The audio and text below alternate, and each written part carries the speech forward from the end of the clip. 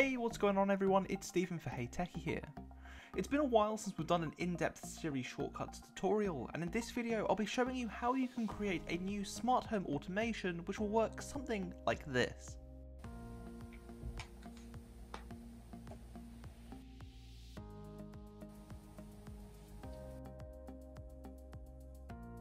So this shortcut has a lot of different elements to it, bringing together your HomePod Mini, HomeKit devices and Siri Shortcuts, so it will really help you to get the most out of your smart home devices.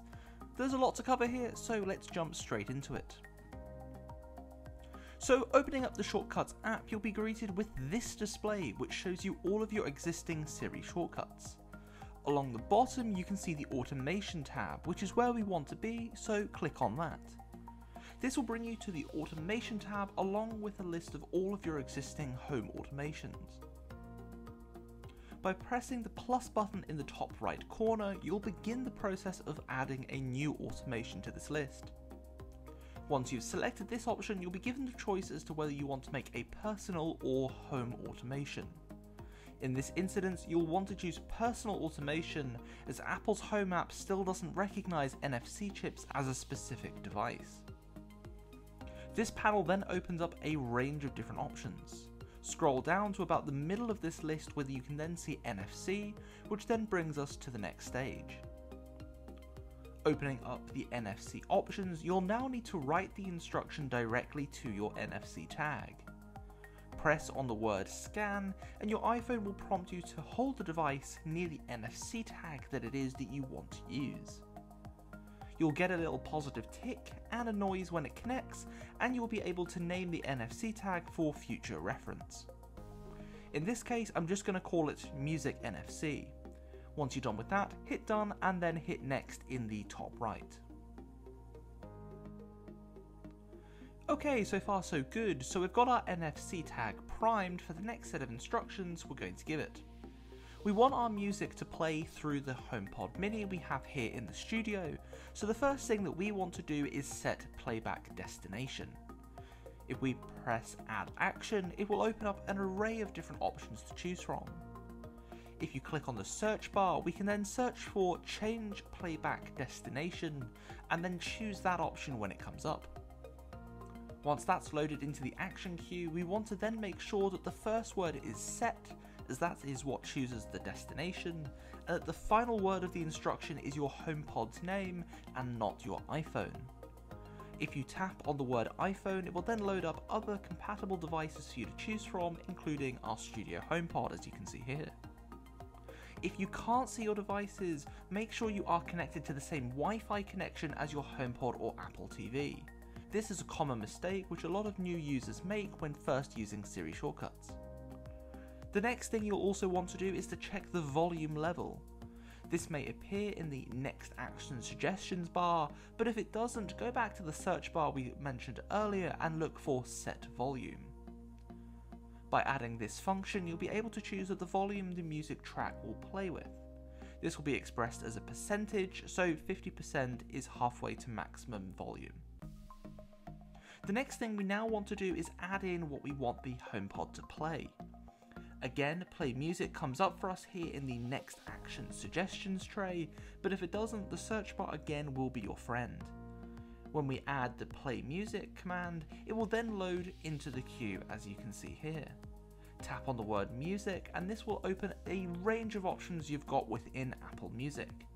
You can load in radio channels, playlists, albums, or just single songs, whatever your preference is going to be. Just jumping in with a quick interlude here. If you're enjoying this video, make sure that you're subscribed to Hey Techie. We get tons of viewers, and if content like this is your thing, you'll definitely want to be subscribed so you don't miss out on our future videos. Remember, it's totally free to subscribe and it helps us keep making content which we hope you find to be really useful and worthwhile, so hit that subscribe button and let us know that you like this video too by liking it and leaving a comment down below. Okay then, so back to the tutorial. After adding your musical preferences and hitting next, it will then open the final stage of the process. I recommend that you turn off Ask Before Running, as otherwise you will always need to confirm that the shortcut will run using your iPhone, which kind of defeats the purpose of it in my opinion. You'll be given a little warning message when you disable this feature though, but click Don't Ask and then turn on Notify when run. This will prompt a little notification when it is run, and I personally like this feature because it's an affirmation that my iPhone has scanned the NFC tag successfully, and it can sometimes take a second or two for the music to start playing, so sometimes it can be a little unclear. And that's pretty much it for the basic edition of this shortcut at least.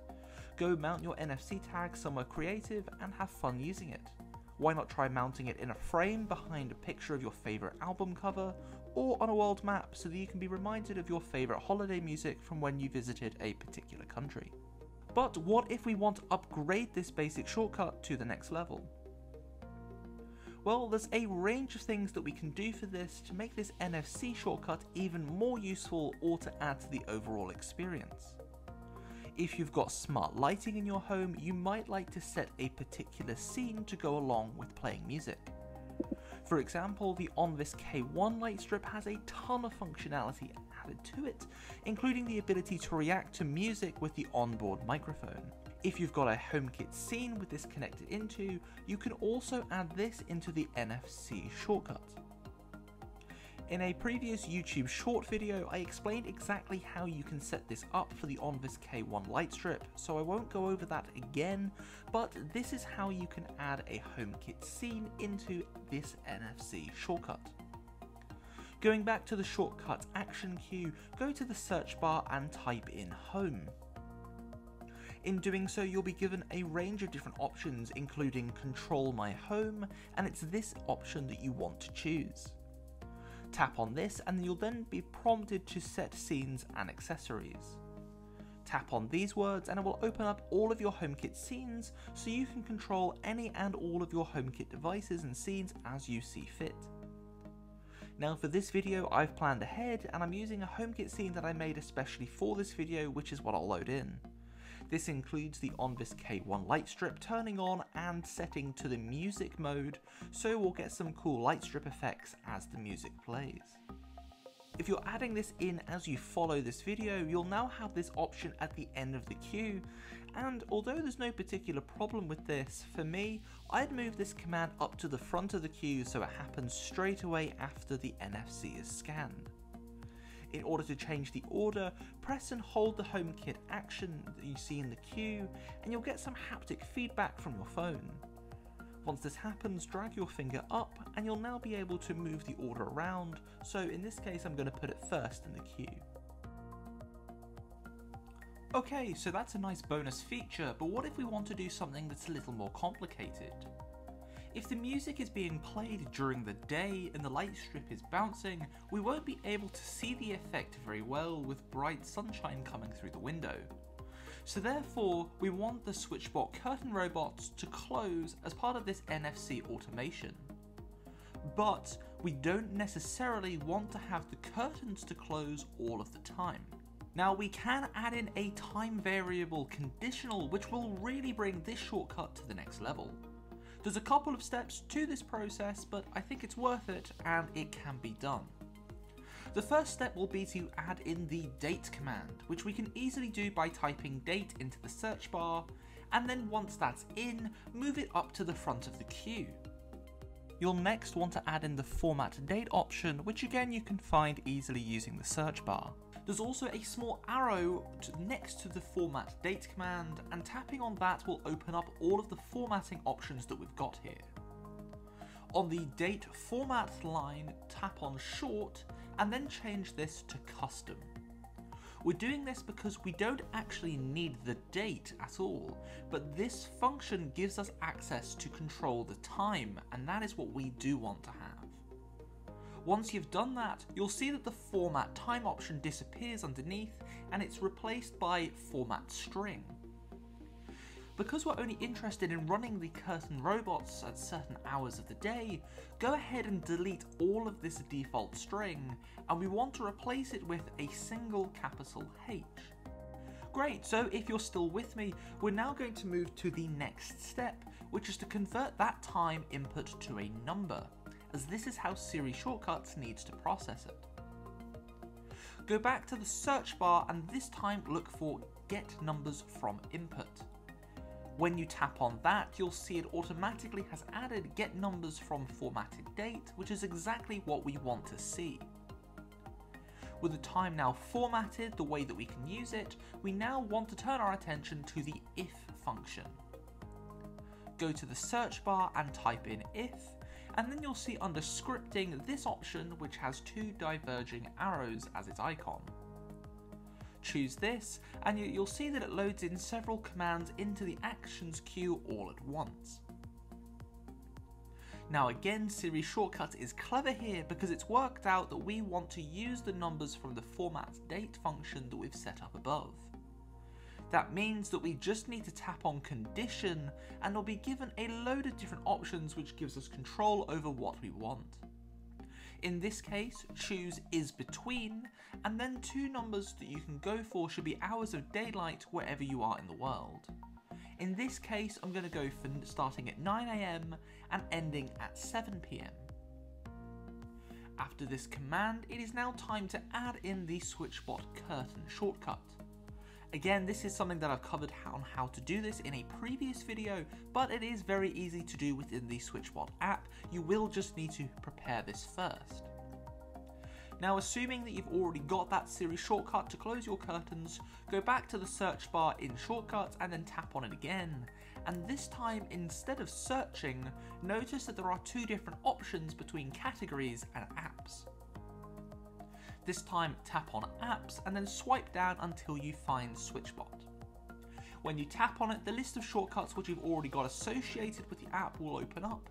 And in this case, I want to use my closed curtain shortcut. Add that in, and then that's this part of the tutorial finished as well. You can delete the otherwise option here as it's not needed in this particular case, but you could easily play around with this further so that a different HomeKit scene is triggered depending on what time it is that you scan your NFC. The possibilities of using Siri Shortcuts is absolutely endless, so my advice to you is to go and have some fun with it. And so there you have it folks, that's about all we've got time for in this tutorial video. I really hope that you've enjoyed it and that you'll get some great use out of this new addition to your smart home. If you like this video, please make sure to go and give it a like, and don't forget to subscribe too if you've not already done so. It really means a lot to us to see the channel keep growing. And better yet, why not share this tutorial with a friend so they can develop their smart home skills as well. Thanks so much for watching, and I'll see you in the next one. Until next time then, I've been Steven for Hey Techie.